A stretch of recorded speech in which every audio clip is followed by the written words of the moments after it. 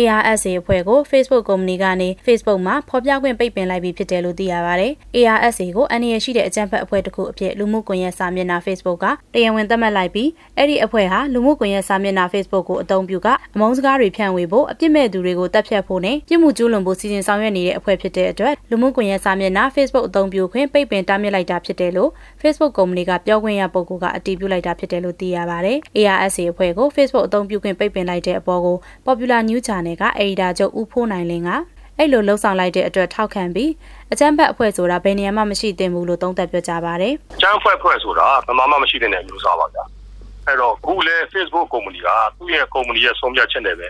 ဒီ ARSA အကြမ်းဖက်အဖွဲ့ရဲ့တင်သမျှ post တွေအဲ့ဒီအဖွဲ့ကိုအားပေးအားမြောက်လုပ်တာတွေထောက်ခံတာတွေအဲ့လိုတင်တဲ့ post တွေပုံတွေဗီဒီယိုဖိုင်တွေကိုဖြတ်ပစ်ဖို့နဲ့တင်ရင်လည်းတင်ခွင့်မပေးတော့ဘူးဆိုတော့ထုတ်ပြန်တာပါ။အဲ့ဒါကိုကျွန်တော်အနေနဲ့အပြည့်အဝထောက်ခံပါတယ်။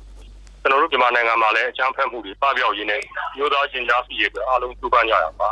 မုန်းစကားတွေမပြောကြပဲမေတ္တာတရားနဲ့ပဲပြုဘောသဘောဆောင်တဲ့စကားတွေပြောကြရေးကြပြီး